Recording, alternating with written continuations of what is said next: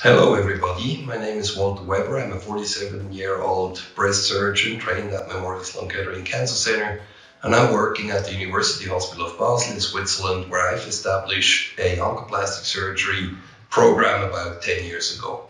What we've learned during this time is that it is extremely important to listen to the pioneers in the field as much as you can. People who developed the techniques, who've been applying them successfully for the past 30 or so years, to try to avoid to make the same mistakes they did and try to benefit from their experience as much as you can. There are not many centers of excellence when it comes to oncoplastic surgery, some in the US, some in Europe, and certainly in Milano there is the big tradition and the famous school of Dr. Nava and Dr. Ancati, and also their fellow trainees, Dr. Cattanuto and Dr. Rocco and many others. And we really encourage you to listen to what they have to tell you so you can achieve the best outcomes for your patients as soon as possible by learning from the very best in the field. Thank you very much for your attention.